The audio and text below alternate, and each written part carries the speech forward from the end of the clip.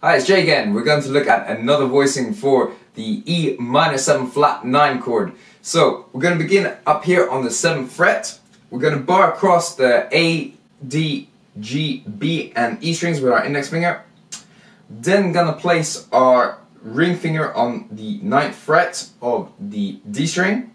Our little finger is going to play the 10th fret on the G string, and then our middle finger is going to push down on the 8th fret of the B string, and that gives us our chord.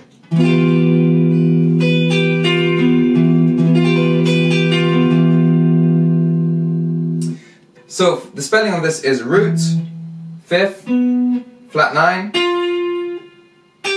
our minor 3rd there as well, our flat 3rd, and then our 5th on top again. Now we're leaving out the flat 7 in this chord.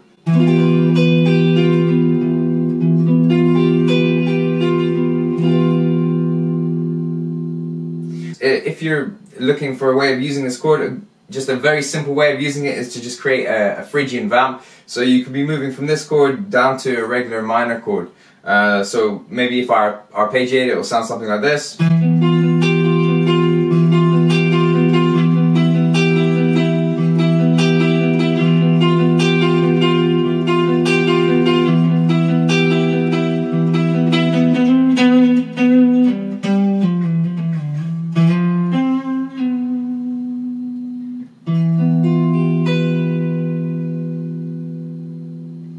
So you invoke the Phrygian sound there quite easily with just those two chords.